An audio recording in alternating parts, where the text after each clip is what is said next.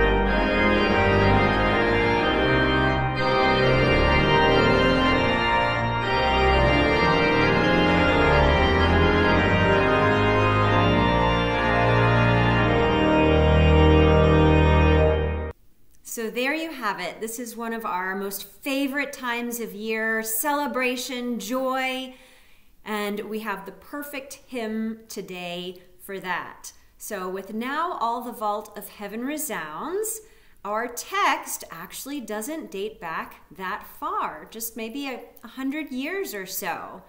So let's get to the story behind the text for today. That comes to us, we'll start before the 100 years, maybe around the mid-1800s, and we'll start with a gentleman by the name of Henry Strodack. Now, he and his parents, they immigrated to the United States from Germany, or at the time it was Bavaria, and they immigrated here and they settled first in New York, and then they quickly moved to southeastern Pennsylvania. And in southeastern Pennsylvania, that was known as Dutch country, or Pennsylvania Dutch. And there was a very large population of Lutherans, Germans. And so they were very content there. And Henry, he settled down and he found a wife, Mary, and they started going to church.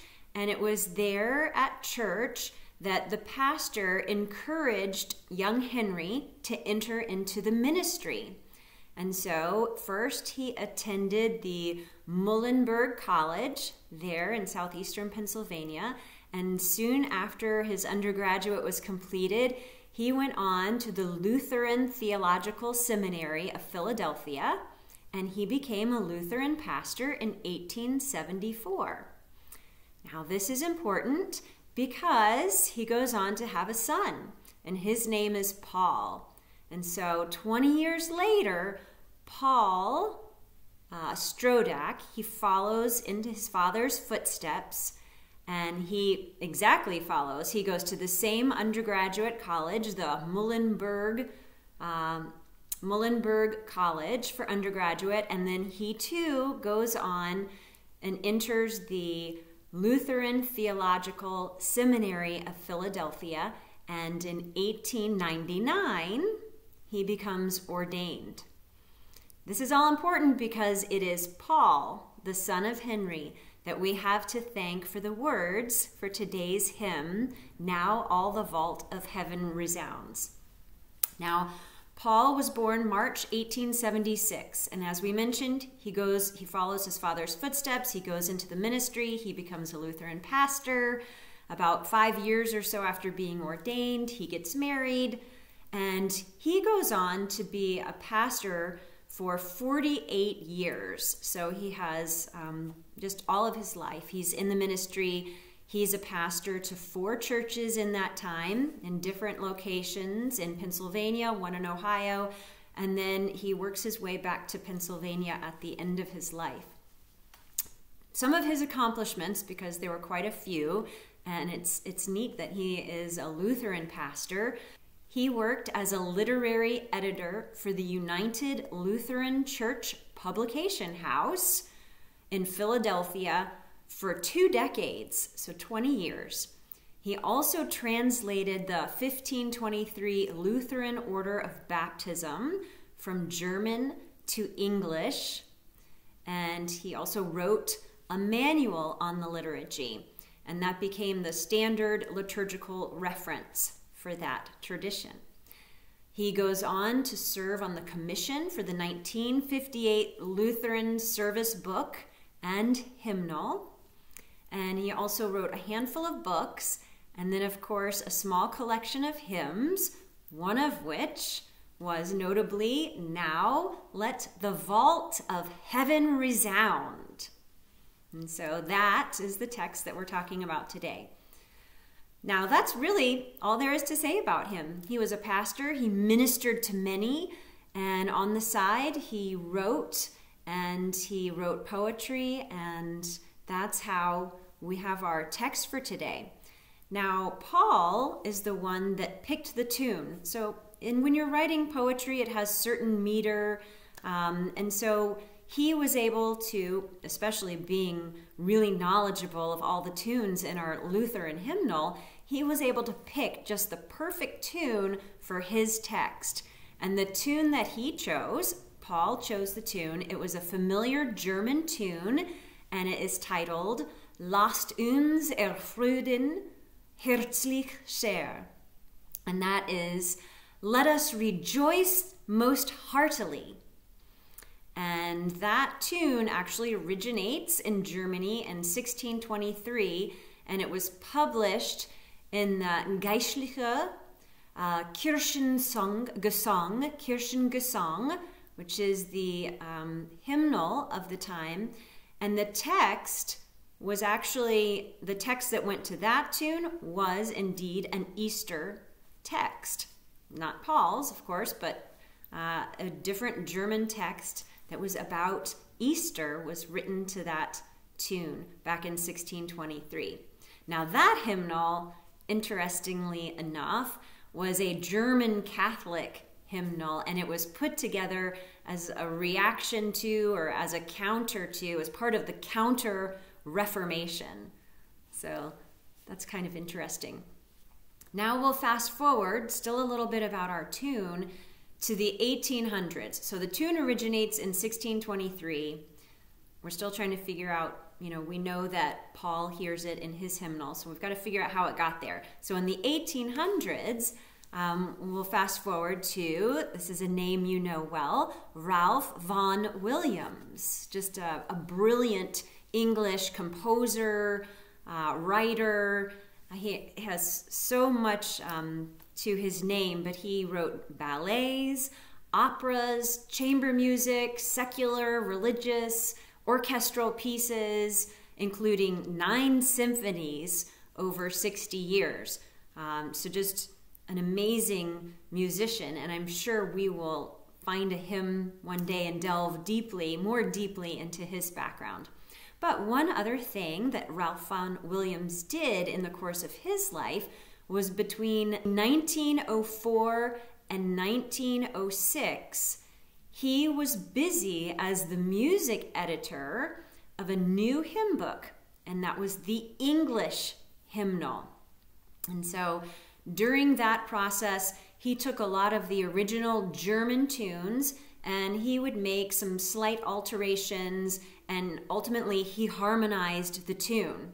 This sounds a lot like what we heard Bach did in our last Music Note episode when we talked about, "O dearest Jesus, what law hast thou broken?" We have the tune from Kruger, but then it was Bach that really made it famous by, of course, putting it into the Passions. but also by harmonizing it. And so that is what this very well-trained composer did. Ralph Vaughan Williams took a pretty good tune and made it even better, and then put all those harmonies in there as well. So one interesting thing of note that Vaughan Williams said of his experience with working on that English hymnal, he said, quote, "I know now that 2 years of close association with some of the best, and as well as some of the worst, tunes in the world was a better musical education than any amount of sonatas or fugues." So that's interesting. He worked on that hymnal and, like I said, making those tunes better with the harmony and whatnot. And that was probably just a fabulous learning experience for him, because he just goes on to make more fabulous music. But that's funny. What I thought was funny about that is how he commented on some of the best tunes are in there, and then some of the worst. And I find that to be true in our hymnal today. Some of our tunes are just, we love to sing them. And as soon as we hear on the organ, Karen starts playing some of those, we're like, oh, that's great. And then occasionally there'll be one and we'll say, oops, I don't know that, or that's boring. So they're in there too. I try not to pick them. Every once in a while there's a, oops, I thought we knew that tune, and darn it, we didn't. Oh well. So that's interesting, just kind of a side note on Ralph Vaughan Williams. He's the one that really makes the tune that Lasst uns erfreuden herrlich cher, the one we're talking about today, da da da da da da da da. He's the one that makes the tune great. All right, and I would say, for me, not being raised Lutheran, the words and the text that I associate with that tune, and maybe some of you do too, are, all creatures of our God and King, lift up your voice and let us sing.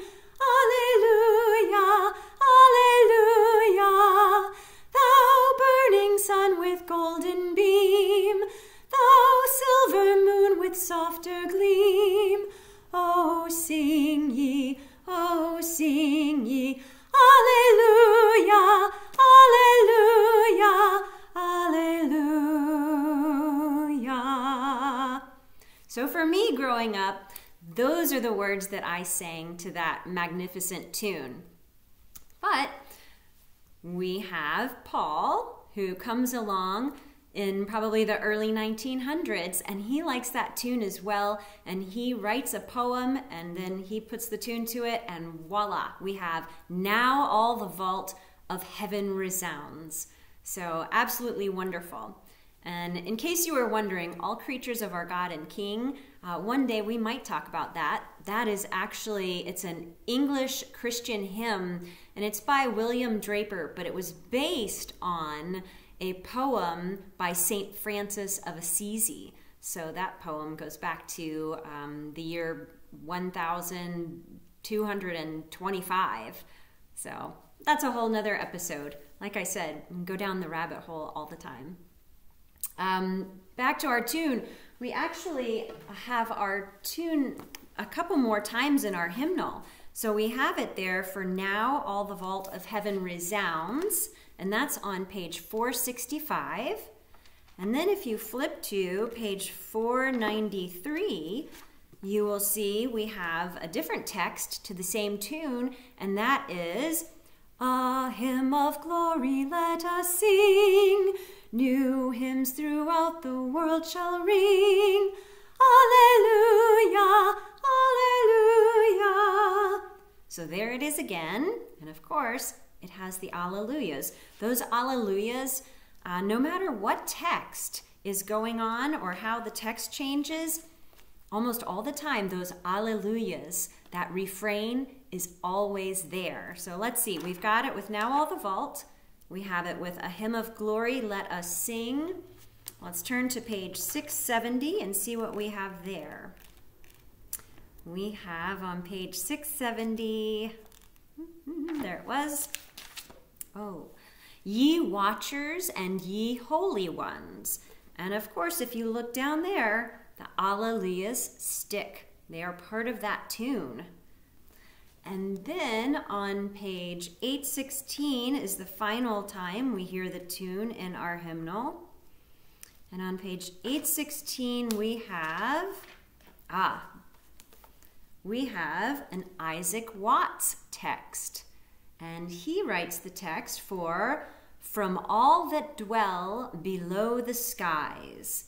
And if you look there on page 816, the Alleluias are there.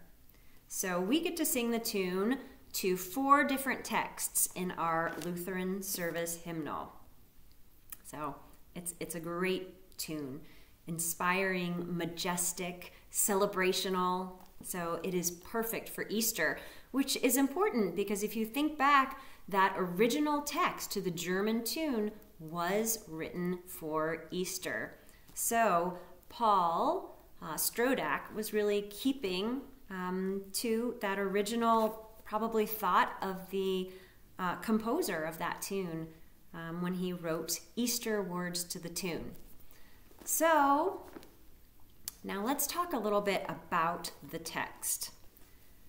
So I'm going to read some. Let's see if I can do this without my glasses. Here we go. Now all the vault of heaven resounds in praise of love that still abounds. Christ has triumphed. He is living. Sing, choirs of angels, loud and clear. Repeat their song of glory here. Christ has triumphed. Christ has triumphed. Alleluia, alleluia, alleluia. So that's verse 1. So in verse 1, that's interesting because that's kind of a perspective from heaven, isn't it? Now all the vault of heaven resounds. And while we don't yet know what heaven's going to look like, we are surely given a lot of clues in the Bible. And here, Paul describes heaven as a vault large like the dome of our earth, the sky when we look up. And it's filled with angels singing, Christ has triumphed. How wonderful is that? The glorious vaulted dome of heaven, and the angels are singing the good news. Christ has triumphed over sin and death, over the grave. He has beaten the devil. Okay, so Christ has triumphed. And this occurs now because of Christ's atoning sacrifice for us. We've just gotten through our season of Lent, and we had a couple of really heart-wrenching Lenten songs to sing that were, really called for us to be introspective and realize the great sacrifice that our Father in heaven gave through his Son, the death of his Son for us. And now here we are singing about the wonderful, just magnificence of what he has done for us. He died for us, and he rose again, victorious. And so we get to sing this amazing song of praise and thanks to our God in heaven because of what he has done for us. And then the author goes on to tell us, what to do here on earth. What do we do? Repeat their song of glory here. Shout it from the rafters. Christ has triumphed. Okay, so that's our first verse. Verse 2, eternal is the gift he brings. Therefore our heart with rapture sings. Christ has triumphed. He is living. Now still he comes to give us life, and by his presence stills all strife. Christ has triumphed. He is living. Alleluia, alleluia, alleluia. Praise God. It's wonderful. No wonder we love to sing it. So in this next verse, our author, Paul, he takes it farther. Not only has Christ triumphed, but his presence here on earth, in the flesh, to be with us, and in his suffering and death, has given us what? The gift of eternal life. Wow. So we know what that sacrifice was, and it was for you and for me, and that is a gift of beyond our life here on earth. We have that promise and wonderful glory and home in heaven to look forward to. So, of course, we should be feeling this rapture. Our rapture sings from the heart, this intense joy and pleasure in knowing that we are going to be with our Savior in heaven one day. So this is joy proclaimed not only from our lips, but in our hearts with thanksgiving to God. So again, it's great to be doing a wonderful uplifting hymn. So let's get to verse 3. Oh, fill us, Lord, with dauntless love. Set heart and will on things above, that we conquer through your triumph. Grant grace sufficient for life's day, that by our love we truly say, Christ has triumphed, he is living. Alleluia, alleluia, alleluia.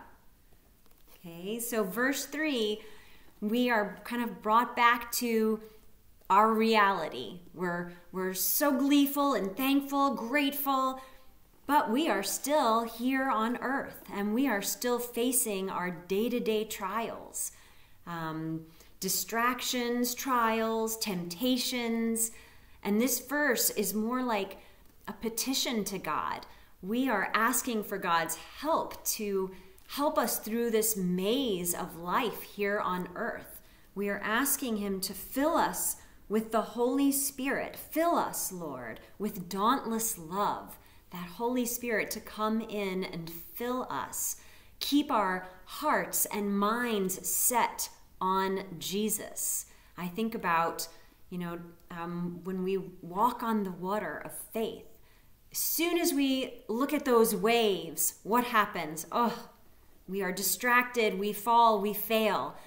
We are asking God, fill us with the Holy Spirit. Help us keep our eyes set on Jesus Christ. That's all it takes. And then in keeping ourselves in prayer and in the word, we protect ourselves from the devil. And in the song, we are asking that the Lord grant us grace to live a life worthy of the calling he has made for us. That's what we're asking for. We pray and we ask that our lives exemplify the love that Christ has shown us and given us, so that we may be a beacon of hope and light for others, that they can see Christ in us. That should be our goal here while we are on earth. All right, to verse 4. Adoring praises now we bring, and with the heavenly blessed sing, Christ has triumphed. Alleluia.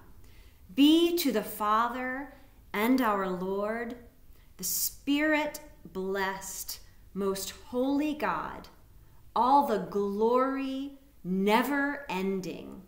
Alleluia, alleluia, alleluia.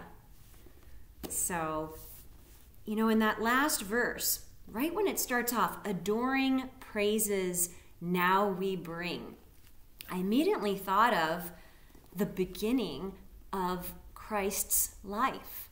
When he was born, what happened? The vault of heaven opened up, and the angels were there in the fields. And what were they doing to the shepherds? They were singing from heaven down their adoring praise and telling the shepherds to go see this amazing gift that has been put on earth for you. Your Savior has been born. So that's what the beginning of this hymn reminds me of. And I think too of the wise men, the adoring wise men, how they came across many, many miles to adore the beautiful child, the King Jesus that was born to all of us. And so I reflect back on the beginning of Christ's life at that time, and how the story began. And then the angels are singing, and now we sing praise with the angels. We are singing with the blessed, with the heavenly blessed. We sing, Christ has triumphed. And we sing worshipful praises to him who has triumphed over sin. We sing the Alleluias now and on until one day we can hear with our own ears in heaven the Alleluias that all that have gone before us sing, that the angels sing, and that Jesus too will be there in heaven singing with us these beautiful songs of praise to the Father. So that's just an amazing thought. There with our own ears resound in the heavens, resounding forever. What a wonderful, wonderful gift God has given us. Eternal life with him in heaven. Christ is risen. Alleluia. He is risen indeed. Alleluia. I hope you have enjoyed this music note episode, and I so loved just learning the background of our song today. Now all the vault of heaven resounds. It is Easter. We are joyful. We are grateful that Christ has triumphed over sin and death. He is in the grave no longer. He is in heaven, and he is waiting for us there for one day when we can reach out to Jesus and say, thank you so much for what you gave for me. Bye-bye. Happy Easter, everyone.